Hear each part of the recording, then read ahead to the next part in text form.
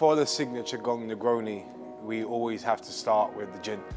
So Sipsmith VJOP is the gin that we use. So you take a double shot of the gin. So next you need your aperitif. So here we use equal parts of Cinna, which is an artichoke-based Italian aperitif, and Campari, which is the classic for a Negroni.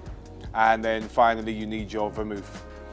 So the next process after you've got all your ingredients is dilution and getting it nice and cold. So you just add your ice and give it a nice stir. For me, a Negroni should never be over diluted. You should always be able to taste all of those flavors coming forward.